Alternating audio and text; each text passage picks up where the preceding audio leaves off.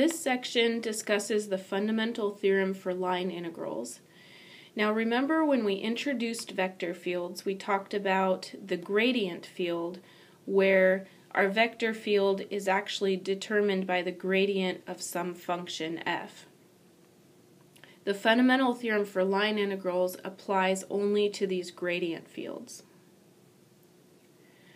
Recall that the fundamental theorem of calculus can be written as the integral from a to b of capital F prime x dx equals capital F of b minus capital F of a. So what this is telling us is you take the antiderivative of the integrand function, and then you plug in your upper bound and your lower bound and subtract. If we think of the gradient vector, del f, of a function f of 2 or 3 variables as a sort of derivative of f, then we get the following fundamental theorem for line integrals. The line integral over curve C of the gradient of f dotted with dr, where r of t is our path C, equals f of r of b minus f of r of a. So it's the same fundamental theorem, we're just using it with respect to vectors in this case. So our curve C is parameterized by r of t, a vector, and del f is a vector as well. It's the gradient vector of the function f. This tells us that if capital F is a gradient field, then the work done by capital F will only depend on the start and end points and not on the path. This will be really important when we start evaluating integrals in gradient fields. The fundamental theorem also tells us that if capital F is a gradient field and curve C is a simple, smooth, closed, oriented curve, so closed means with the same starting and ending point, so a loop, then the line integral over curve C of capital F dot with dr equals 0. So in other words, if you have a closed loop with the same starting and ending point, then you're going to get, from the fundamental theorem, you're going to get the same value subtracted from itself when you apply your fundamental theorem, which will give you 0.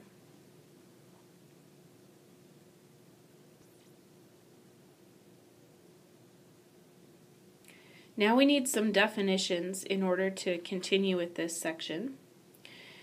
If the field capital F is a gradient field, so that capital F equals del lowercase f, for some function lowercase f, then capital F is a conservative field. So in other words, a conservative field is a gradient field.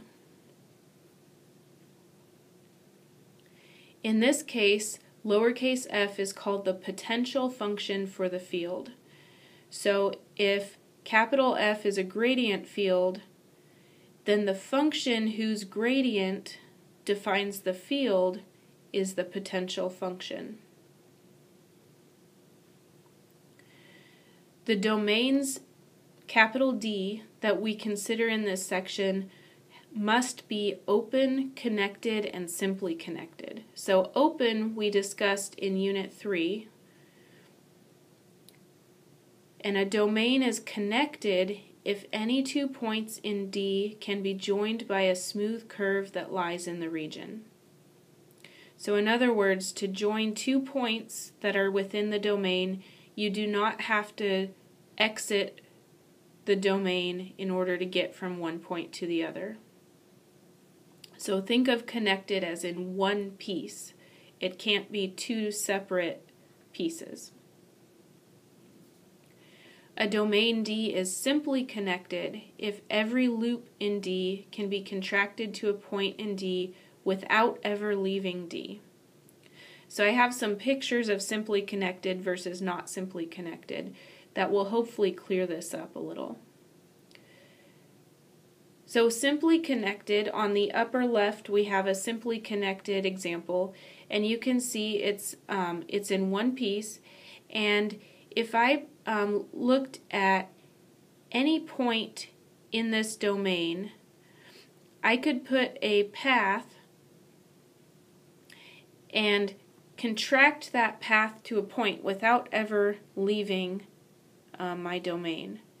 Now right below it we have an example of something that's not simply connected, where we have basically a hole in our domain. And so if I had a path that went around that hole, I could not contract that path to a point within the domain. Over here on the right we have the three-dimensional version. So upper right we have a simply connected example, meaning that any path within that domain could be contracted to a point without ever leaving the domain. Whereas in the lower right we have an example of a three-dimensional object that is not simply connected. This shape is called a torus, kind of like a donut. And if I had a path going around that hole in the domain, then I could not contract the path to a point without leaving the domain. So that's what simply connected versus not simply connected refers to.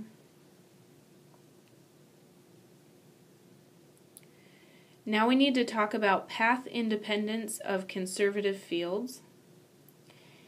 So suppose that curves C1 and C2 are piecewise smooth curves with the same initial and final points A and B respectively.